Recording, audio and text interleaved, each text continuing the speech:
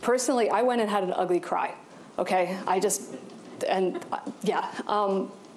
Because it works, what the engineers have done to build this thing, it is amazing. You've seen telescopes, but you've never seen a telescope like this. Today, NASA released images of infrared pictures of the unseen universe from the James Webb Space Telescope, the most powerful space telescope to date. That telescope, James Webb Space Telescope, is looking at objects that are emitting light out in space. The result? These colorized pictures you see on your screen now, showing galaxy clusters, a region some stars are born, and these stars cloaked in clouds of gas and dust. But what's the significance of this advanced technology? Being able to hopefully solve problems like, is there life on other planets?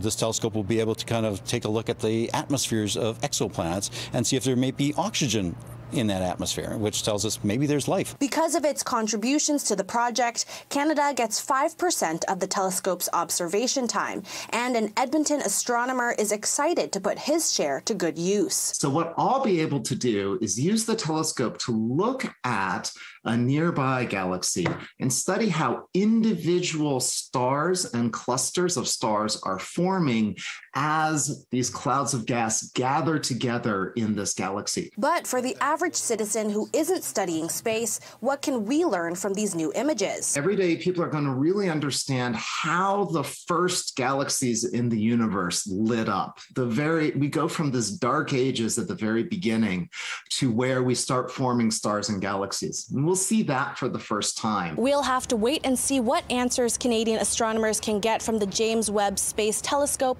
but it's clear that it's going to take them to infinity and beyond. In Edmonton's Tell Us World of Science, Sarah Chu, City News.